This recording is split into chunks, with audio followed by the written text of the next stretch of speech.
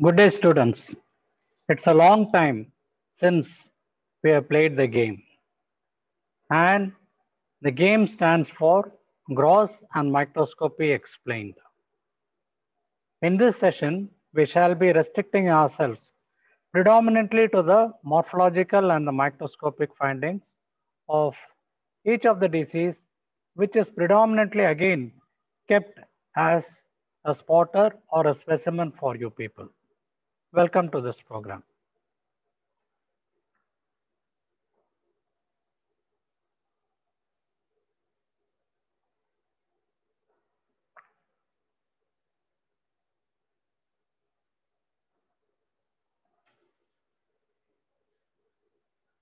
In this session, we shall be seeing the polyps of the intestine. It is an essay question by itself, but as I had promised, I shall be confining myself to the realms of gross and microscopy alone. The significance of it is given within the enclosure. And it is a cross-reference that we should be bearing in mind henceforth. Rats, polyps of intestine. A polyp is a lesion that projects above the surface of the mucosa or skin. And we shall be concentrating on the intestinal polyps, which may be either solitary or multiple, pedunculated or sessile, neoplastic or non-neoplastic. Again, there are a series of pictures in this. I would like the student to kindly choose the picture that matches the specimen or the slide in his or her college. In this enclosure, I am finding an intestine. This is a mucosa, and these are the vasculature which might be seen. And there are some mucosal folds.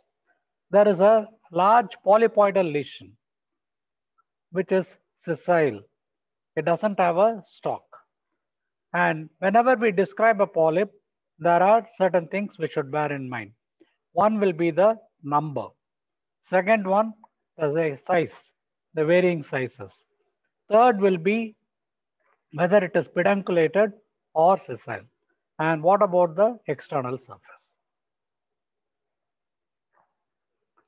So it is a way we could describe this particular specimen.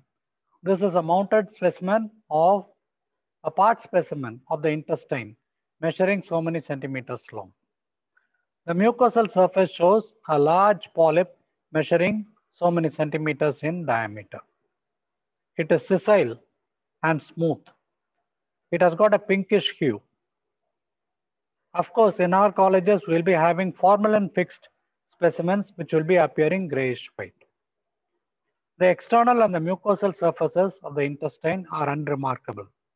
There is no evidence of hemorrhage or necrosis.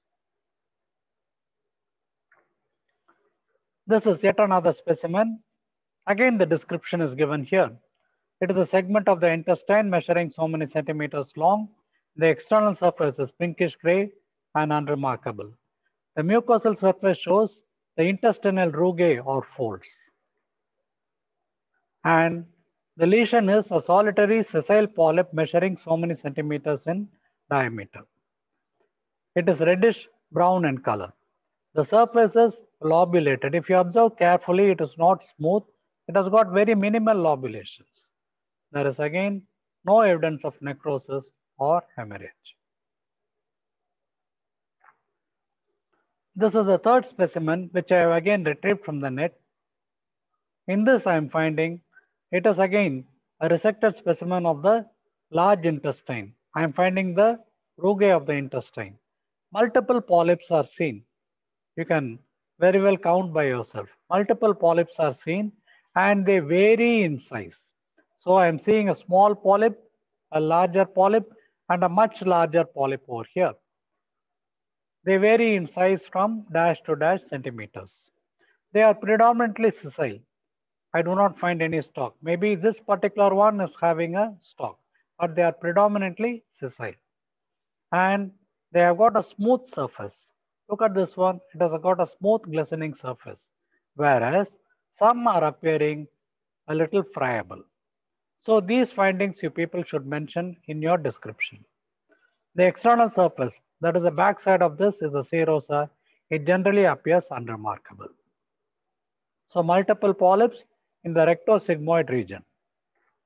Before I lose this specimen, generally we are supposed to identify the large intestine because there might be an adjoining rectum and the rectum will be showing an anal tag of skin.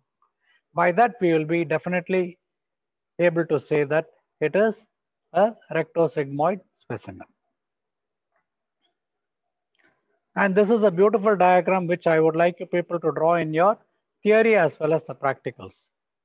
A normal mucosa, and this is the stalk which is again being covered by the normal mucosa, and higher up I find it is being replaced by a polypoid lesion.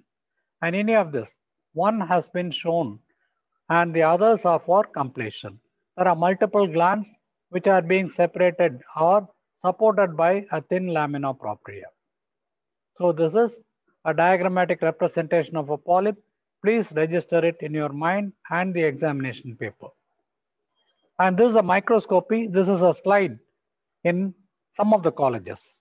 I find that there is a normal intestinal mucosa, there is a peduncle that is again partly lined by the normal intestinal mucosa with the goblet cells.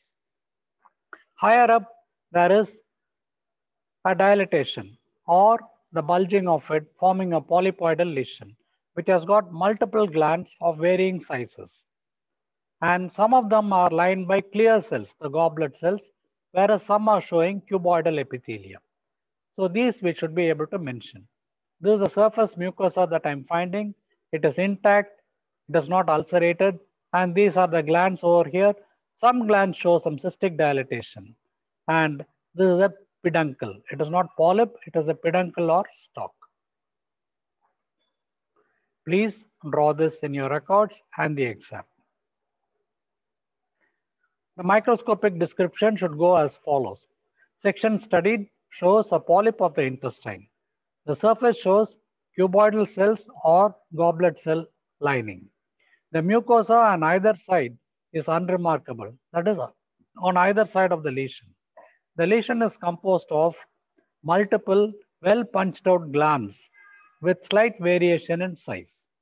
The glands have a basement membrane and are lined on the inner aspect by either cuboidal cells or goblet cells. The intervening stroma is loose lamina propria. It can sometimes be infiltrated with lymphocytes. Please remember these points: the basement membrane, cuboidal cells, goblet cells, surface epithelium, etc. Here again, it's the same. So there is a surface epithelium or the mucosa that I'm seeing, and these are the glands. They are being supported by a stroma. For anybody to stand on, we need a support, and that is a stroma. And I'm finding multiple dot-like structures, which are the lymphocytes. So cuboidal or goblet cell lining, punched out glands, and this is the lining of the glands. The external surface is the basement membrane. On the inner aspect, I'm finding the glands. Some students draw the glands outside, which is a big mistake. Here, of course, it can be outside because the basement membrane is lower down. But in the gland, it should be within it. And the lamina propria supported by the lymphocytes. See you in game 15.